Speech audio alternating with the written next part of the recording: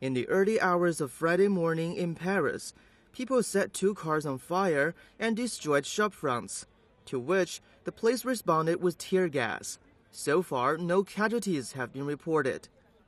We are here because we think that the democratic system in France is not working anymore, and all the people that are here want to have their voice heard. So they're here to talk about the feminism, to talk about the vegan movement, about Palestine, about new constitution like we could do. They're here to talk about a lot of issues, and they just have one thing in common in their mind: the democratic system in France to not work well today. We need to rethink it. The Up All Night gathering began on March the 31st, when a group of activists decided not to go home after a march against labor reform. Since then, the protest has grown to attract the thousands of supporters who discuss everything from unemployment to constitutional amendment to tightening security and a migrant crisis.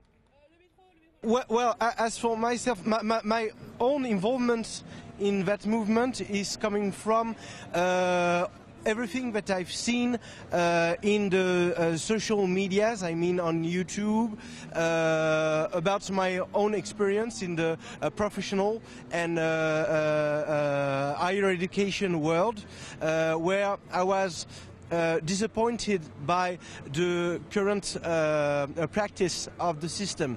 I mean, I've done studies of engineering in a school of biotechnologies, where this person from a French private company was using the work of students that he was not paying, and he was going to offer them, he was promising to offer them, internships, future jobs, or possible payments, but they never came.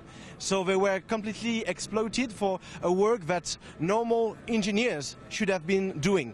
So I was quite angry at such kind of behavior. The latest late-night clashes raised questions as to whether violent standoffs would become commonplace on the sidelines of Up All Night protest. However, in its online newspaper, Up All Night rejected links to those behind the violent acts.